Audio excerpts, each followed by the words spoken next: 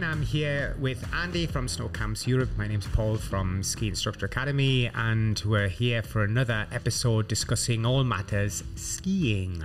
So what you got for us this time, Andy? So it's we've had a question. A question. We've had lots of questions, but this one was quite a good one because it's always a hotly debated topic whenever it comes up, and it's people asking about skiing in poor visibility.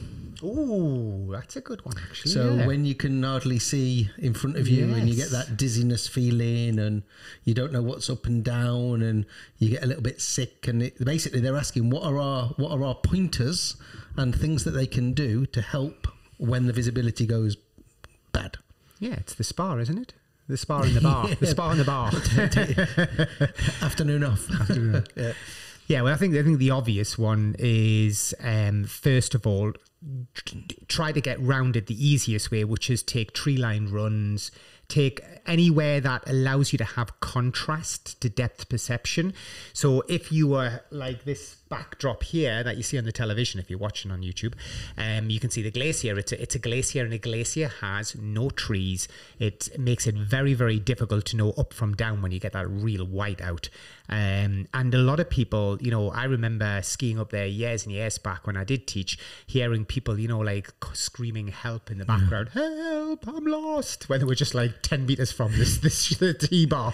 But they literally just got themselves disorientated, because on a glacier, it tends to be just white everything, and there's a few cliffs and rocks, but you don't have that tree line runs. And it's so interesting, you just get near to some trees or even some rocks or something, and of course the other way you cheat is you simply follow somebody else because they will create depth perception again, and that's why as an instructor at the front, from my side, I am useless. I must be the weakest person in the world when it comes to car sickness and things. As a child, I was sick everything. Whether it was car, hovercraft, boat, helicopter, airplane, everything I was sick in. As soon as I'm not in control as the driver, I feel ill in any of those conditions. And even if I'm in a passenger seat car, I can't do it very long. It's a balance problem. It's something in the ears. But weirdly enough, Andy, when I was skiing on the glacier and guiding in those really white out conditions and fog, I was fine. And yet the students behind would start feeling sick, and I'd think, why is it that I'm not feeling sick? And I put it down to the fact that as the front person, I was really hyper-focused and hyper-concentrating on what the terrain was in the 1 meter I could see. So I think if you're following somebody, it will make it easier because they create some idea of depth perception again. Is that not the case? So the first tip would be, don't go high up. Stay anywhere that's narrower runs with tree lines, for example, or stay near the trees or near the lift system. Anywhere that creates a depth perception for you, and that cheats your way through the day. Okay, good, cool. Don't go off-piste. Yeah, oh God, no, don't go off-piste at all. Dear God, no. Okay, cool. A couple of good ones there. I quite often put both of my poles onto the ground so I can feel what's up and what's down. So I'll ski with them trailing on the ground. Yeah. So you have 4 points of contact. Yeah, instead of just my feet. And then I think that goes into, it's obviously you need to be able to feel, because if you can't see, then you need to be able to feel. And what I quite often do with groups of better skiers is we do a little bit of feeling exercises where we close our eyes. So literally have them standing across the slope as would be at the end of a turn. Get them to close their eyes and then release the skis, let the skis go into the foreline, then get them to complete a turn. And what you'll normally find is if you say complete the turn and then get them to stop and count to 3, on the first attempt, nearly everybody will fall to the inside. But the more and more you do it, the better they get at it, like anything. And by having their eyes closed, they have to use feeling. And I try to talk to them about using their feet to feel. And then I let them ski again without their eyes closed, but then start building it up. So we do one turn with our eyes closed, one turn with our eyes open. And that seems to help.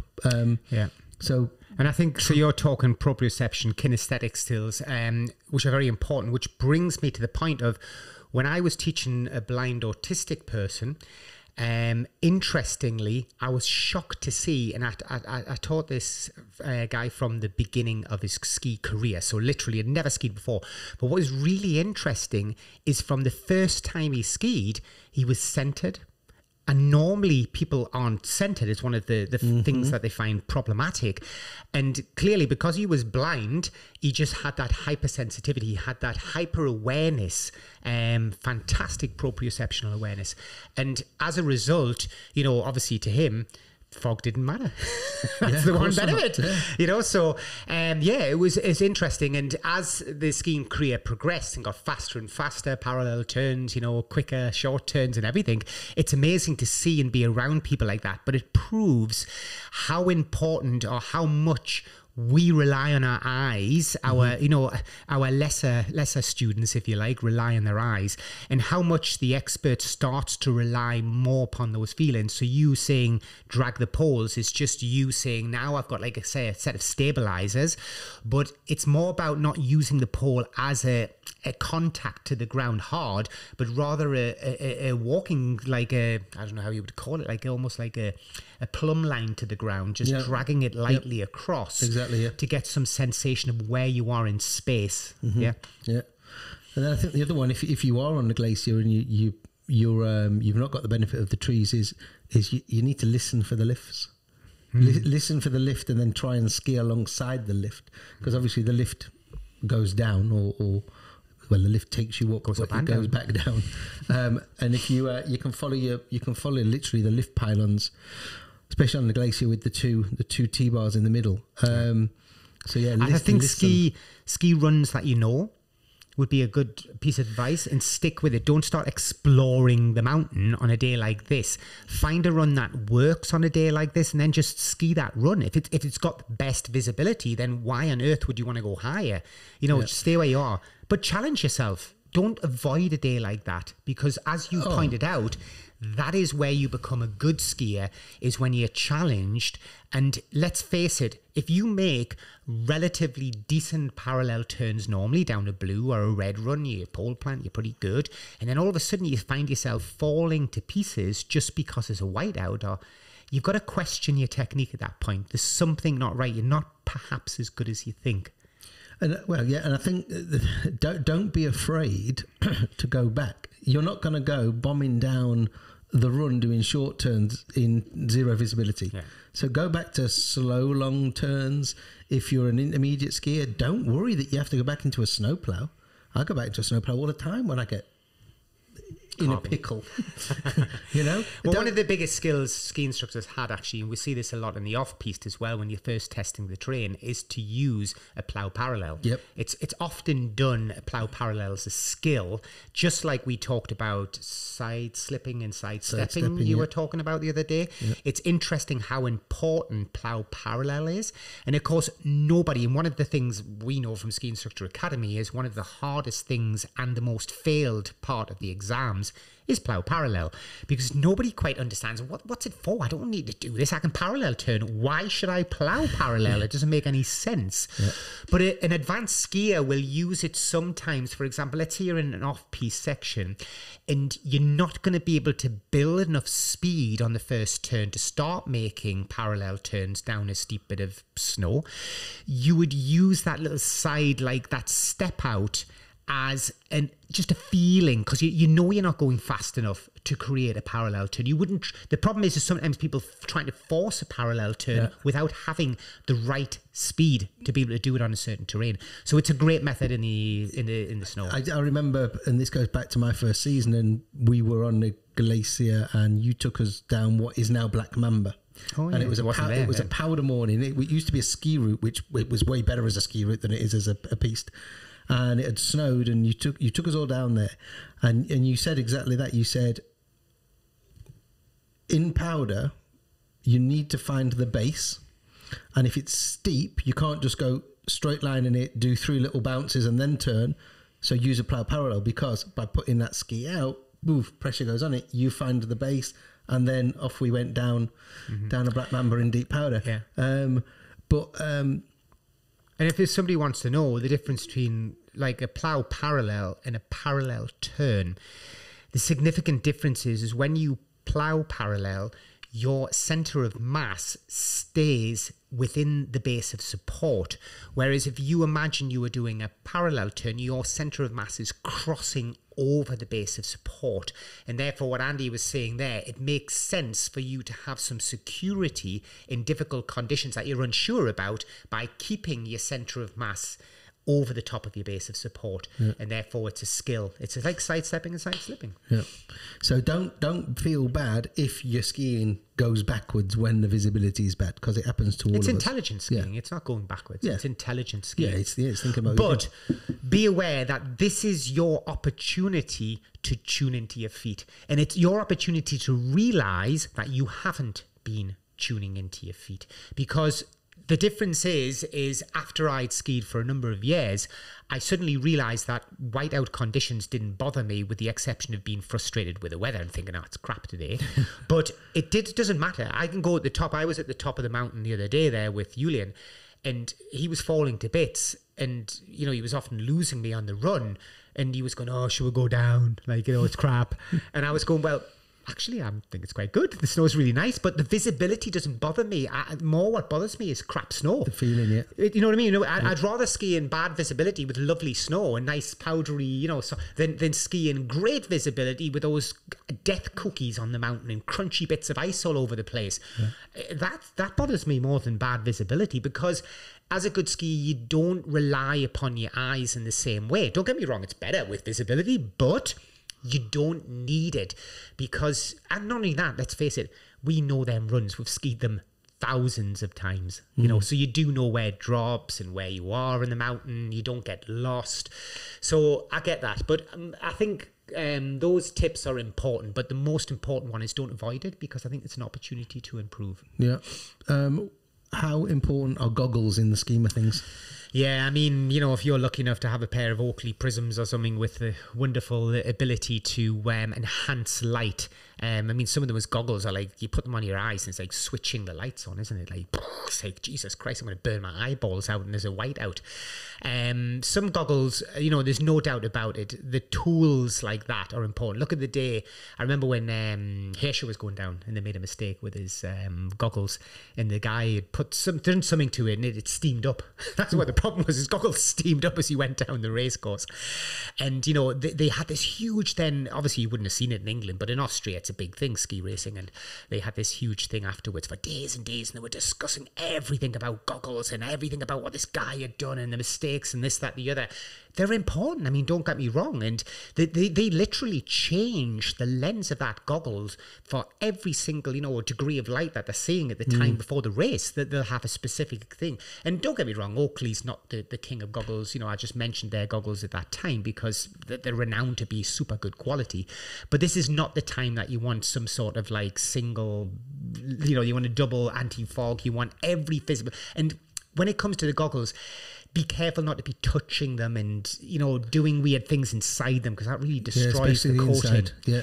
And that's where the biggest problem is. Often when you get these foggy, horrible days at the beginning of the season, the snow cannons are going and the stuff freezes on the front of your goggles, and you put your hand across to wipe it off, and bang, your goggles destroyed. But then again, that's a great opportunity. So if you've got a good visibility day, but you've just skied through a cannon, don't wipe that off your goggles. Do a few turns, because again, with that frozen fake snow on your goggles. Well, the real reason is to take that snow off. It's really important that you take your hand out your glove, you warm the goggle, melt until it goes to water before you wipe it, because you'll destroy your goggles in one sweep with that icy, cruddy stuff on your goggles. But goggles are important, no doubt about it. You need a good pair, and you don't need to take I know a lot of people take them off, you know, which is not going to really help you. You need a good pair of goggles. So I would say that's highly recommended. Okay, so tree line, narrow. Yep. Listen for the lifts, and then you come on to the C word. Now, I hate using the C word, and I promised I wouldn't use it, but having core stability, having an awareness of connectivity is going to be really important. So this is the time where you come back to what was said in previous things, and when I do some maybe physics and skiing on future videos, and I talk about connectivity, is be careful of the vertical. do not be making vertical up and down too much, but remain more connected to the snow. So imagine, I don't know, a scale of 1 to 10, 10 being maximum pressure, 1 being no pressure at all. Try and just maintain a sort of 5. You can't do it because you have to release the edges and skis, but just try and maintain some connectivity, i.e. some flexion that is under tension of the ankle. Do not end up too much in a forward position, but at the same time remain centered so that you don't disconnect. The disconnection will enhance that sickly feeling almost because you're like on a boat going up and down.